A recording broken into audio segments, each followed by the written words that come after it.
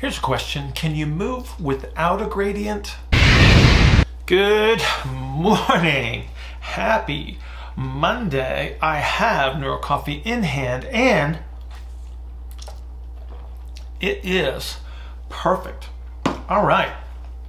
It's a little bit of a compressed week this week, as we all know, but we'll figure something out. We will be doing the Coffee and Coaches conference call on Thursday morning, 6 a.m. Eastern time, for all of you playing the home game. So don't miss out on that.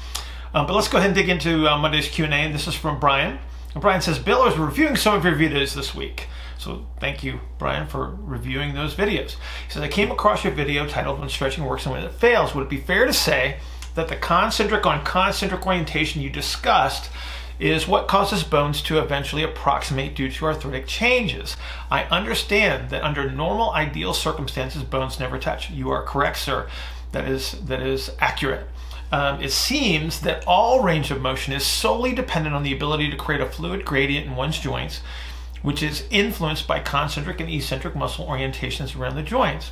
Is that a fair statement to make, or is there more to the big picture? Brian, I love the way you're thinking.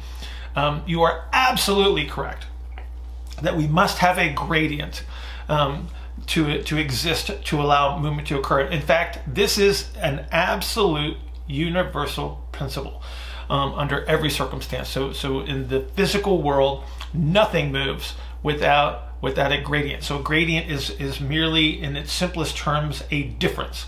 And so gravity is representative of an energy gradient. Electrical charge moves on a gradient. The solutes that move in and out of a cell move on gradients. So everything requires a gradient to move. But it would probably behoove us to do a quickie review of the whole concept of bones don't touch for those folks that haven't watched that video yet. Right there. Maybe want to go watch that after we get done here. So we want to talk about the mechanisms that keeps bones apart. So first and foremost, we want to talk about the water behavior. So the synovial fluid in the joint is mostly water. It's got some protein stuff that floats around in it. But water behaves very specifically when it's approximated to different surfaces. So the hyaline cartilage that lines the joints is very hydrophilic. So it likes water. And when water's up against it, the water separates into positively and negatively charged water. And that positively charged water stays right through the middle of the joint because the negative would approximate to the hyaline cartilage. And so then now what we have is an electromagnetic force that actually keeps the joint apart. So these positive charges repel one another. And it's just like trying to bring two north poles of magnets together. You get that repulsive force, so it pushes the joint apart. It also makes the synovial fluid in that middle very, very slippery, which is kind of good, so it keeps the joints from squeaking, just like the motor oil in your car engine.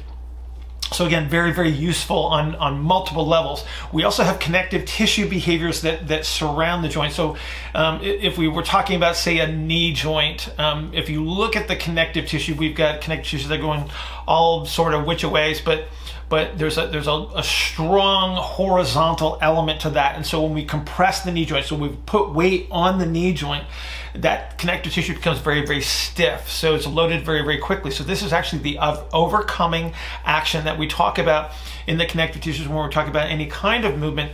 And so that makes the knee joint very, very stiff. And so it compresses the fluid inside the joint. And so now we have an external compression that actually pushes those bones apart. And so we need all of these mechanisms to be intact so we have this nice healthy knee joint.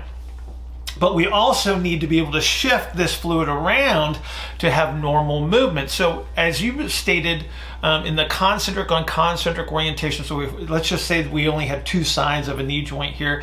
If we have concentric on one side, concentric on the other side, we have a resultant pressure that is straight through the joint. So we have this compressive strategy throughout the joint.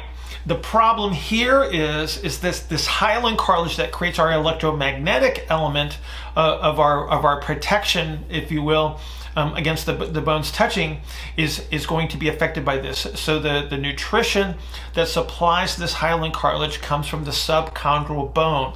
And so if I put enough pressure on the subchondral bone over a long enough period of time, I'm going to reduce the ability of the nutrients to diffuse against with a gradient rather, to diffuse from the bloodstream to the hyaline cartilage. And then so what we eventually get is a breakdown of this hyaline cartilage from the bony side. And so if this cartilage breaks down, I lose my electromagnetic capabilities. I can no longer keep the joints separated. And so now I have this high potential that I'm going to develop some form of arthritic condition as this hyaline cartilage starts to break down.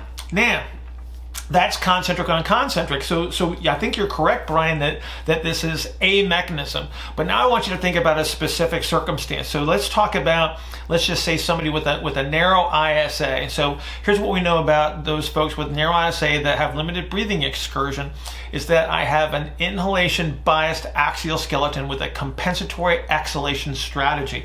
And what that does, Brian, is it's going to bias towards external rotation throughout the peripheral joints.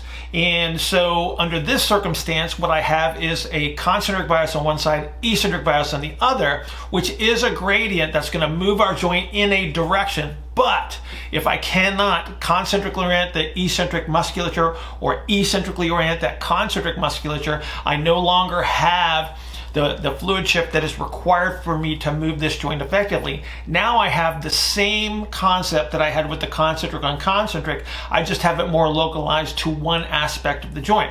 So this might be why you see in a knee, you see the medial compartment tend to break down a little bit quicker than everything else, or you'll see the posterior shoulder break down a little bit quicker than the rest. Now, I also want you to understand the circumstance that this is going to affect all of your connective tissues. So anytime I put a prolonged pressure or tension on these connective tissues, I'm going to see the same progressive degeneration because I'm reducing blood flow, I'm reducing the nutrients that are getting to those tissues. So this might be why we see the degenerative changes in tendons over time, in addition to the arthritic changes. So I want you to keep that in mind as well, Brian.